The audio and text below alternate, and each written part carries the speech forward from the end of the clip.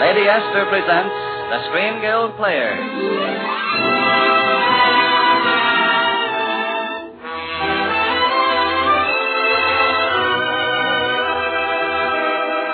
The Lady Esther Screen Guild play tonight, Christmas in Connecticut. The starring players... This is Jane Wyman. This is Ronald Reagan. And this is Belasco.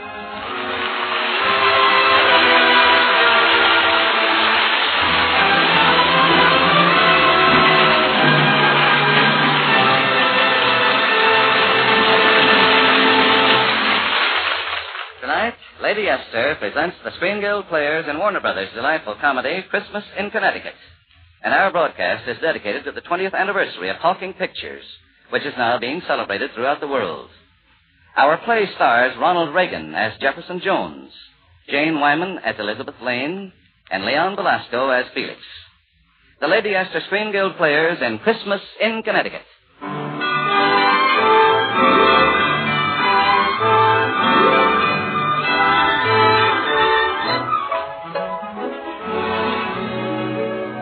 Have you seen Smart Housekeeping magazine this month? Such a wonderful article by Elizabeth Lane. That's the only way to raise a kid. Out in the country on a little farm, the kind that Elizabeth Lane writes about. To have a horse and cow like Elizabeth Lane. Oh, doesn't she make that farm sound heavenly? Gosh, those recipes by Elizabeth Lane. Boy, that's the kind of woman I'd like to know. Boy, that's the kind of woman I'd like to marry. Now, suppose that you were Elizabeth Lane, and suppose your writing was all a fraud. Recipes? You didn't even know how to boil water. And all the rest was fiction, too. You had no farm, no husband, no baby.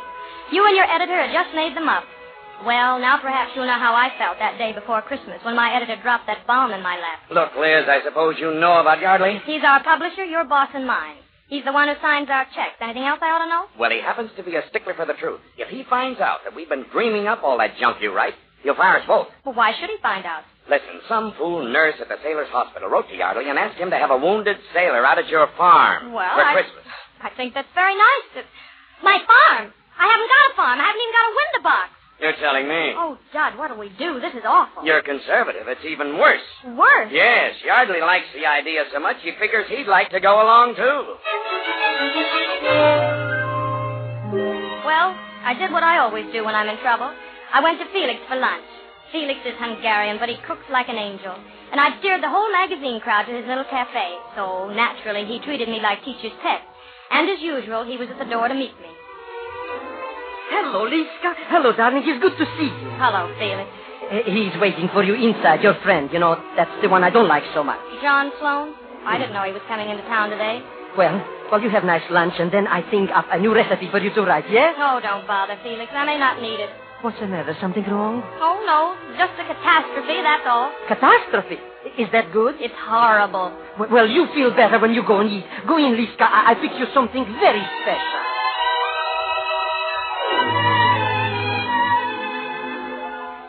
That's about the whole story, John. We who are about to be fired salute you. I wish I could feel badly about it, Elizabeth. Not that I don't sympathize, but, well, this morning on my way in from the farm, I was thinking that you and I... here we are. Look, Liska, I select the hors d'oeuvre myself. Thank you, Felix. First, some nice marinated herring and cream. You know, Elizabeth, sometimes these things happen for the best. Bologna? After all, there's a better job waiting for you if you want it. The job of being Mrs. John Sloan. Horseradish? I know you're not sure. I know, but I'm willing to chance that. I'm certain you'll care for me in time. Nuts. Now, look here, Felix. Walnut is pickled. Is excellent. Now I go and bring the rest. Dear Felix, isn't he amusing? Elizabeth, you haven't answered me. Oh, I'm not sure, John. I am. You'll need someone to look after you, and you love the farm. I know from the way you write about it. What do you say? Well, my career's gone, and I guess I'll have to get married sometime, so... Oh, I mean... Elizabeth, darling. Excuse me, isn't this necking a little public? Hello, Dad. I just told John I'd marry him. We'll live on my farm. Isn't it wonderful? Well, there are two ways of... Farm? Well, that's right. You have got a farm. In Connecticut. Now, Dad, if you've got any idea... But, Liz, it means my job, and it's such a cinch, too. If you're married tomorrow, Yardley can go. He can send his sailor. You'll have a husband, a farm. And what about a baby? Oh, I think I can help you there. Why, John! After all, I'm an architect, you know. When I planned the house, I thought of everything, including a nursery. And as it happens, there's a baby, too. Don't tell me. Prefabricated. No, it belongs to a neighbor who's doing war work. She leaves the infant with my housekeeper. Say, husband, farm, and baby? Why, it's perfect. Not by a long shot. I still can't cook. Well, maybe you can't, but Felix can. Felix? Don't you see, Liz? You just take him along. Oh, there was no stopping Dud when he went into high. The next thing I knew, it was Christmas morning, and I was up at the farm, standing in the living room before the local judge. Now, this is the sort of thing I like. A simple wedding, lovely and dignified, and short enough to get me home for Christmas dinner. But just so we're quiet and don't wake the baby. Oh, well, we'll do the best we... baby! You'll have to hurry, Judge. We haven't much time. Apparently.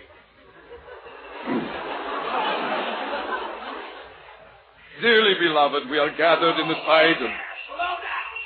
Belasco, look, already comes company. The slave from the village must have brought someone. John, it's the sailor. He's here already. 2 hours early. Oh, well, I'll go. You take the judge in the other room. Well, just a minute. Hello. Hello. I'm Jefferson Jones from the Sailors' Hospital. Well, Merry Christmas, Mr. Jones. Won't you come in? Thanks. Your mother invited me, Elizabeth Lane. Oh, well, I'm Elizabeth Lane. It's my pen name. But really, in real life, I'm Mrs. Sloan. Oh, I'm sorry. I sort of expected... Liska, why don't you ask him he should put down that placard? Oh, of course. So stupid of me. Mr. Jones, this is my Uncle Felix. How'd you do? Liska, this one I like. You see, he brings a big present. It's sort of a rocking chair. Well, what do you know? A rocking chair. Isn't that lovely? Wonderful, Liska. Just what you need. Here, I'll take the paper off. I read in your column where you couldn't find one. I hope you like it. Oh, I'm sure I will. Well, wait, let me try it. If you'll excuse me, ma'am, you're doing it wrong. Wrong? Yes, ma'am. My old man was an expert with a rocker. Solved all his problems that way. But he said you had to know how to rock. Well, don't you just rock? Oh, no. If you'd like me to show you. Why not, Liska? Let him sit down. Thanks. Now, suppose you're tired and worried over a problem. Well, then you rock like this. Sort of slow and calm. Like you're on a ship on the open sea. And then you get to thinking slow and calm. Get it? That's the ocean rock. Uncle Felix, isn't that wonderful? Wonderful. And then there's that horseback rock. When you can't sit still, feel jittery, got to be doing something. And then there's the lazy rock. When you want something across the room and you're too lazy to get up and get it. See? Well, really. I never knew there was so much to a rocking chair. Mr. Jones, Liska, what is that? Well, the baby, of course. Baby so quick? Well, he must have awakened early. Well, after all, it's 11 o'clock. I guess we both know what that means, ma'am. Do we? Sure. I read your schedule in the magazine. 11 o'clock, time for a bath. Oh, yes, a bath. Say, Mrs. Lane, do you mind if I watch? Watch? Oh, sure, those little fellas are awfully cute in the tub. Say, it's not good to let them cry too hard either. Oh, yes, that's right. Well, come along. I think we'd better get him up. This I like, those two together. I like this very much. Felix, where's Elizabeth? Oh, she goes to wash the baby and Mr. Jones. I mean, he goes too. Well, I must say this is very irregular. What am I going to tell the judge? Oh, I take care of the judge. I make him nice martini. Maybe I make him 2 martini.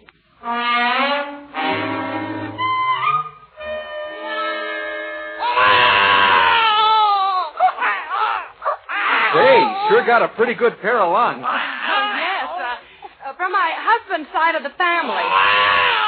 Doesn't look like you at all. I guess he looks like your husband, huh? Oh, no, more like Mr. Sloane's aunt.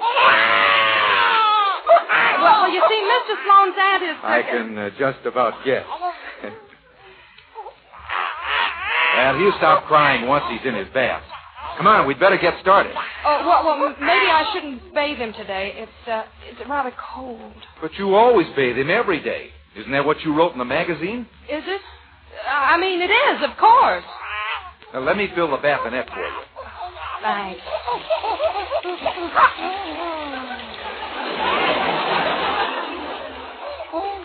You see, he likes it. Gosh, you don't know what this means to me, Mrs. Sloan. To watch an expert like you give the baby a bath. Oh, well, yes. Well, we might as well put him in. With his diapers on? Oh, no, of course not. I meant to... Oh, wait a minute. I'll test the water. Yep, just right. My, you seem to know a lot about bathing babies, Mr. Jones. Oh, I used to bathe the neighbor's kid. You did? Helped me work my way through night school. Well, how would you like to bathe this baby? You mean you'd let me? Oh, yes, of course. It's a relief to have someone else do it for a change. You know how it is, bathing him every day, week after week. It gets sort of monotonous.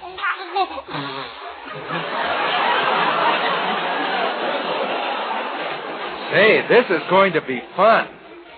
Come on, Skipper. Up you come.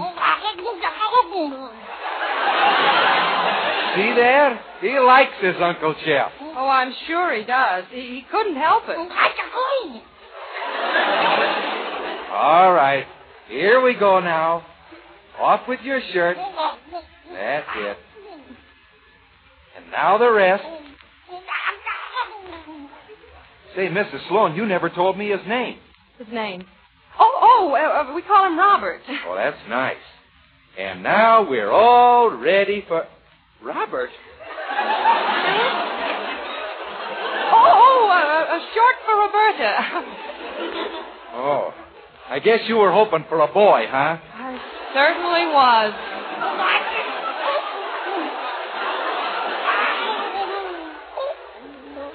Come on now, Princess. In you go.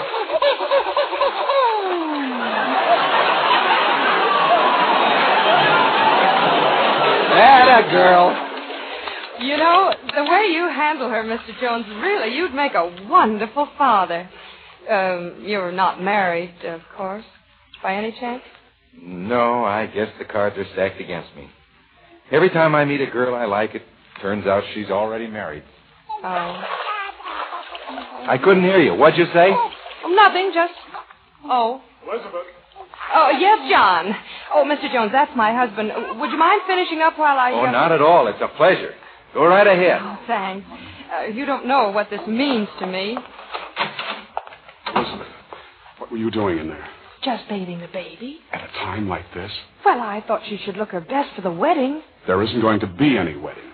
There isn't? Not this morning, at any rate. Oh, but what about the judge? Mr. Felix took care of him all right. His Honor the Judge just staggered home.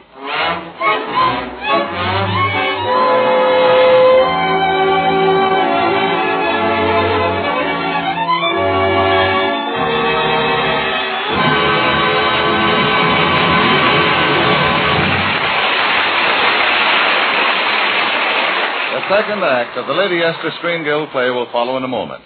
Now, a word from Lady Esther. I'm going to make a statement now which will probably shock every woman who is listening. Some of America's outstanding skin specialists have told me this, and here it is. Rubbing the skin of your face can make it look older, faster than it should. And here is the reason why, they tell me, and I agree. Because the skin of your face is fragile, the most delicate skin of your entire body. Rubbing can stretch and break down the delicate underskin structure, can make even a firm skin flabbier and older looking than your age. But with Lady Esther Four-Purpose Face Cream, there's no need for harmful rubbing. This famous cream is so soft, you just smooth it on gently, then wipe it off. That's all. It dissolves as it touches your skin, needs no help from your fingers. That's why you'll love the feel and the look of your skin after even one application of Lady Esther Face Cream. Without rubbing, Lady Esther Four-Purpose Face Cream cleans your skin, softens your skin, and helps nature refine the pores. And it also leaves a perfect base on which your powder clings longer and looks lovelier. Lady Esther Four-Purpose Face Cream asks no help from any other cream. You see, Lady Esther Face Cream contains one of the most beautifying ingredients known to modern science. This acts as an extra safeguard to help keep your skin soft, smooth, and young-looking. If you will try it, I'm very sure you'll want to use Lady Esther Four-Purpose Face Cream always.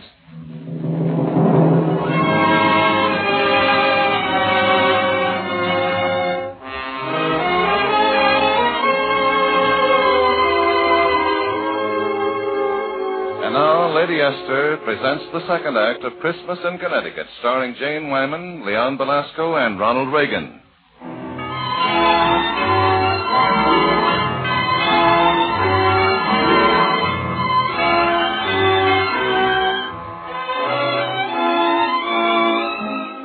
Well, the judge was gone and the wedding was put off. But it's funny, I couldn't make myself feel sorry. I guess Mr. Jones was to blame for that. He was tall and attractive, sort of like that movie actor Ronald Reagan. The way he looked at me, I couldn't help but wonder. But I shook myself and told myself not to be a fool. And then when I'd settled down again, I forced myself to listen to John. What worries me, Elizabeth, Mr. Yardley might arrive at any moment. And you know what that would mean, of course. One more for breakfast? Elizabeth, he's your boss, your publisher. If he finds out you made up all those things you wrote, that you aren't even married. I know. And I don't care so much for myself. It's Dud Beecham. I wouldn't want him to lose his job. What'll we do, John? Well, I talked to Judge Crothers on the phone. He's willing to come back tonight. Tonight? When all the others are asleep. Even if Mr. Yardley has already arrived, we can be married, and he'll never know the difference. Well, maybe he won't. Well, all right, John, if you think that... Liska, you will never guess. Guess what, Felix? Oh, just now I'm in the village, and somebody asked me who I am, and I say I'm your Uncle Felix. My dear chap, why get so excited about it? Excited? Who gets excited? Felix, please, what's it all about? Liska, when they find out who you are, the famous Elizabeth Lane, and you come to live here, and there is a sailor here too, a hero, well, they say you must come and be their guest tonight. Well, where? At what? At the Christmas party. Very formal. At the firehouse. The firehouse? Yeah, they say that you can come along, too. Of all the unadulterated, meddling Now, fools. Felix, you didn't say we'd be there. What else can I say? They are your neighbors. Suppose that Mr. Yardley arrives. Maybe he likes a little party, too. Oh, but John let his housekeeper go for Christmas. Who'll stay with the baby till her mother comes for her? Don't worry. I find somebody to stay. Who? Who can I find in a place like this? Me.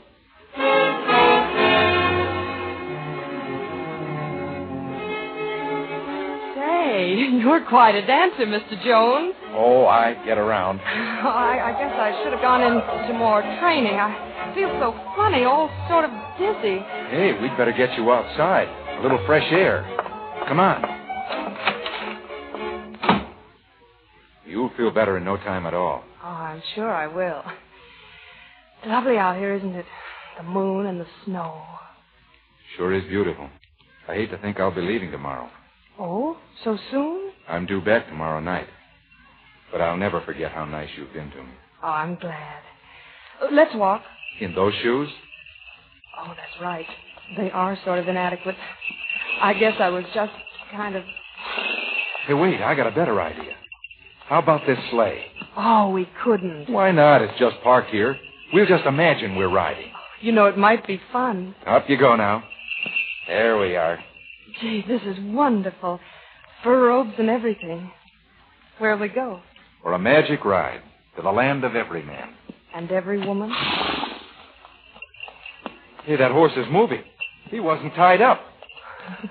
That's right, he wasn't. You want to get out? Not me. You want to get out?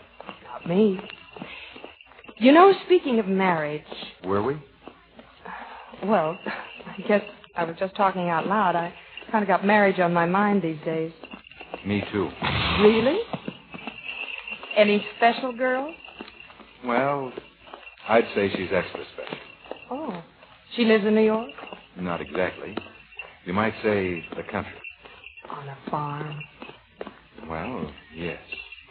Jefferson Jones, are you flirting with me? You know. Listen. We'd better go back. Look, Mrs. Sloan, your husband might not like this. Oh, he wouldn't know. He's left. Left? Well, he had to see Judge Crothers, a little personal matter. Oh. And moments like these don't come very often. I mean, everything's so calm and still, and the whole world asleep. All I want to say is, let it sleep. Yeah, me too. I say, let it sleep.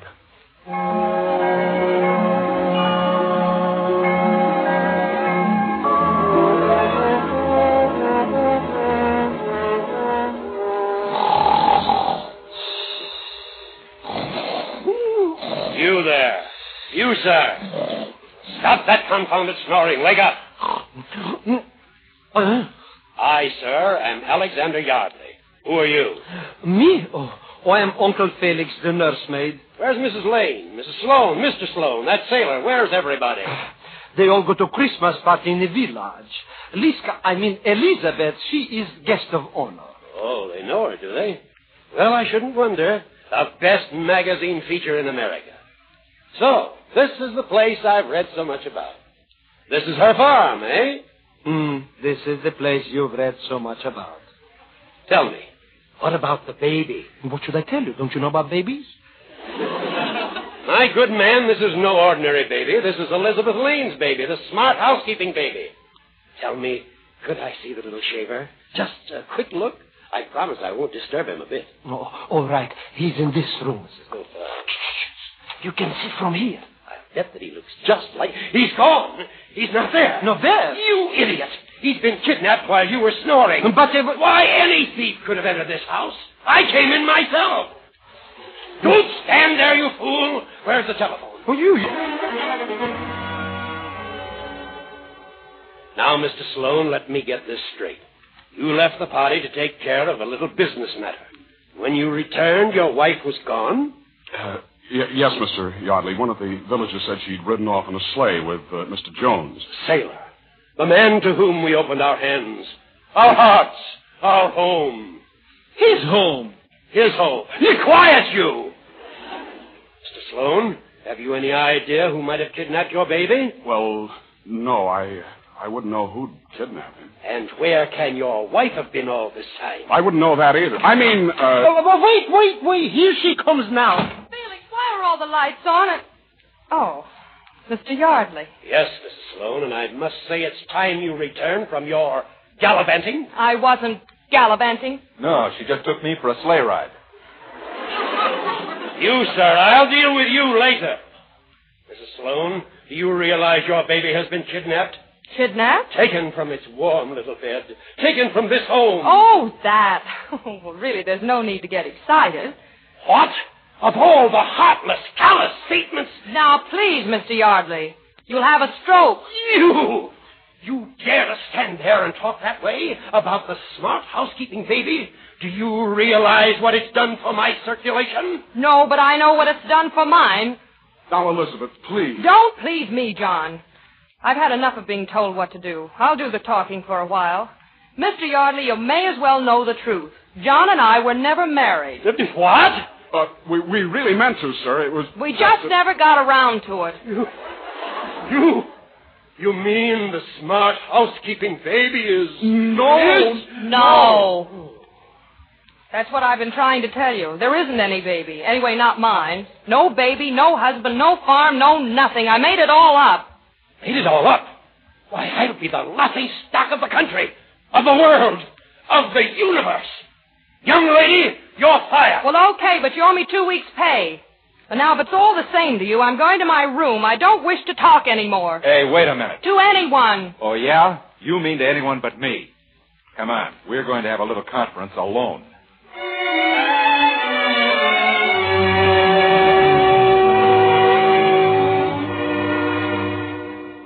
So that's the whole story, huh?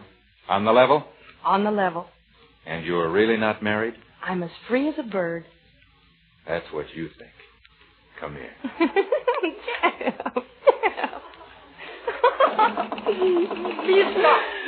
darling. Oh, Felix, go away.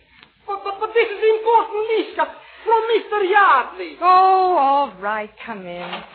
Liska, Mr. Yardley asked me I should come and talk to you. About what? Well, just now comes a telegram from another magazine, American Housekeeping. They asked you to take a job. Double the salary. They did? Yeah. But when Mr. Yardley finds this out, he begs you to stay with him. Also, Double the salary. Well, how did he find out? Well, he happened to see me open the telegram. You mean you opened Liska's telegram? Not only I open it, I send it.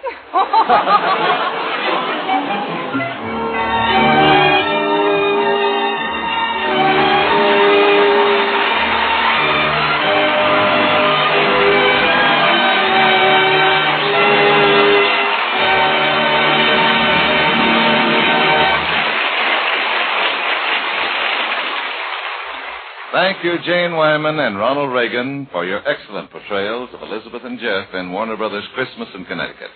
Say, incidentally, Ronnie, I understand that this is the 20th anniversary of Talking Pictures. Yes, Truman, 20 years ago, the silent shadows of the screen found a voice. To say the screen found a voice is rather an understatement, I'd say. Well, you're right, Jane. It certainly wasn't as casual as that. The four Warner brothers, Harry, Sam, Jack, and Albert, laid their last dollar on the line to make it possible. And with it went years of experimentation and heartbreak. The road which led to the perfection of sound pictures was a long and hard one. And speaking for all of us in the industry, I think it's entirely fitting to pause for a moment and pay tribute to the men who made modern motion pictures possible. Thank you again, Jane, Ronnie, and Leon, for appearing with us tonight. And now, before we tell you about next week's show, here's a word from one of America's best-known beauty authorities, Lady Esther. Suppose you had your choice between two face creams, and one jar said to you, you will have to use a whole jar of me before you see any difference in your skin. But the other little jar said, you don't have to use a whole jar of me. No, you will see and feel a difference after just one application, which takes only 10 seconds or so. This second jar is Lady Esther Four-Purpose Face Cream, and you can easily prove what one application will do. Just smooth Lady Esther Four-Purpose Face Cream on your skin. Then wipe it off. At once you will see and feel the difference, the new softness, the younger, cleaner, fresher look of your skin. Most important of all, you will find that Lady Esther Four-Purpose Face Cream requires no rubbing or massaging. It's so soft, you just smooth it on and wipe it off. That's all. Now, why is that so important? Because the skin of your face is the most delicate skin of your entire body. Rubbing can stretch this fragile skin, can lead to slackness and the beginning of wrinkles. Without rubbing, Lady Esther Four-Purpose Face Cream does the 4 things your skin needs for proper daily care. And this simple little experiment I've suggested will prove this to you, not hours or days from now, but right now.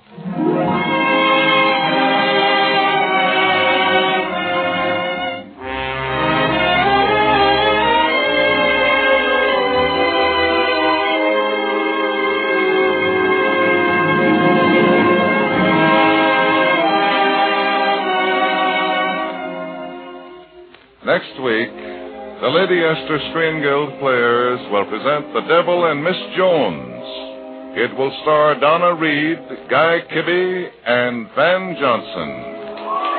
Be sure to listen, will you? Christmas in Connecticut was produced and directed by Bill Lawrence. The adaptation was by Harry Cronman. Jane Wyman can soon be seen in Night and Day, and Ronald Reagan will soon be seen in Stallion Road, both Warner Brothers productions. You save enough on the largest size jar of Lady Esther face cream to buy a box of Lady Esther face powder. So remember, ask for the largest size. Music on tonight's program was arranged and conducted by Wilbur Hatch. This is Truman Bradley speaking for Lady Esther. Thank you and good night. This is CBS, the Columbia Broadcasting System.